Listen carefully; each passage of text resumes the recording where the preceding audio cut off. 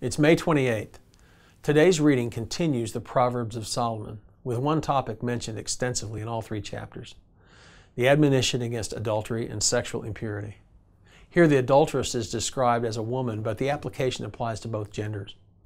Sexual sin is powerfully enticing.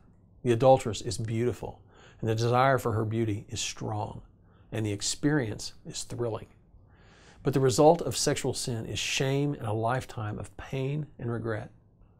These three chapters offer insight on how sexual sin snares us and how we can protect against it.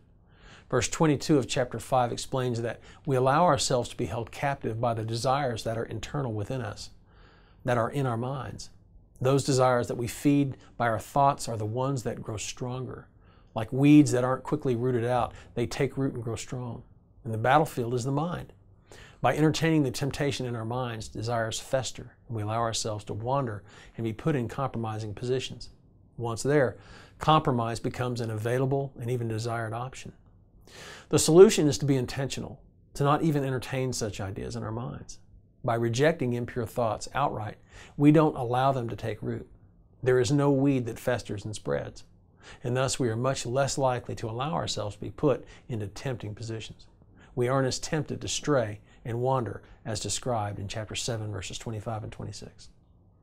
1,000 years later, the Apostle Paul would describe the same idea in 2 Corinthians 10:5 as bringing every thought into captivity to the obedience of Christ, and in Romans 13:14 as make no provision for the flesh for its lusts.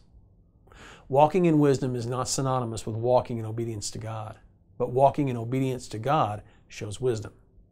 Both obedience and wisdom require intentional action, making deliberate choices to proactively do certain things and proactively restrict our own access to other things that could hurt us.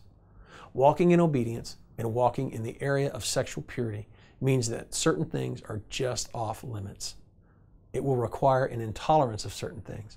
In the area of sexual purity, God wants us to walk decisively, not to wander. Here's today's application. The spiritual battle that rages requires you to engage.